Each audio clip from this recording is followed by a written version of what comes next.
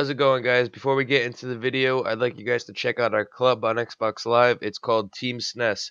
Here you guys can connect with us on a daily basis and connect with other glitchers like yourself. In this video, we're going to be showing you how to get into a secret room by crawling through a soft wall at the last part of the prologue mission on Sniper Ghost Warrior.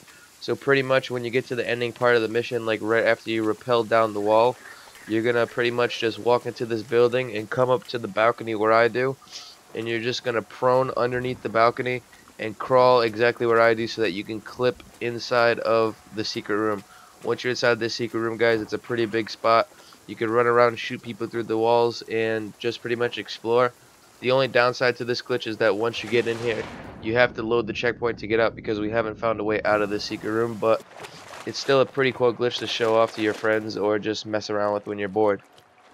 But other than that, that's pretty much it.